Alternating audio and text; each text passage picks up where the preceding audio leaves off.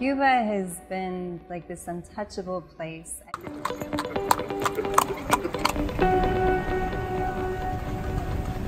And it's been one of those places that was so close and yet so far.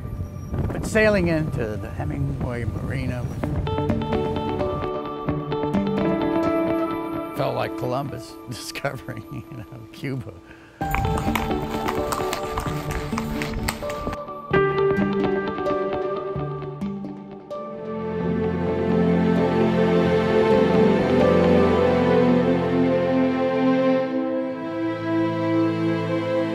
The journey to Cuba is aboard the Conch Republic's flagship, Schooner Wolf.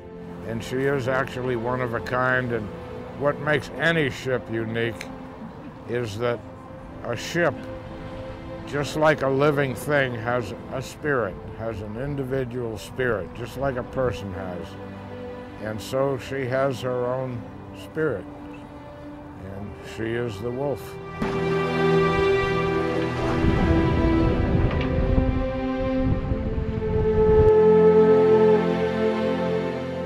Admiral Finbar is not only captain of the schooner Wolf, but also happens to be the Conch Republic's very first Sea Lord.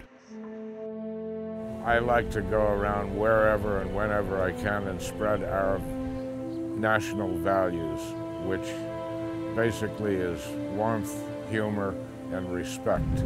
And we realize there's a lot of people that are dearly in need of humor, warmth, and respect. So our goal is to be able to travel and share that and just be able to connect and build bridges.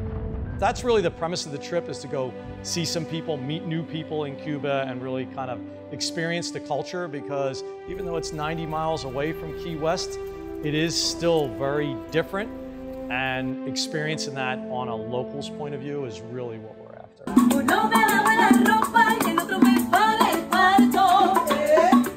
Of course, to fully appreciate the spirit of the crew on board, it's important to understand just how this independent Republic of Key West came to be in the first place. And what happened was they put a checkpoint up at Skeeter's Last Chance Saloon there, coming into the Florida Keys. And they made it like we were a foreign country. The government, the feds out there, there was lines of traffic. Everybody quit coming in the Keys. Well, it killed the tourist business here in Key West. So they had attacked the Coast Guard cutter with Cuban bread. They broke a loaf of bread over the commander's head and declared war against the United States and declared ourselves a fifth world nation. And then 3 minutes later, turned around and surrendered. And then we asked for foreign aid.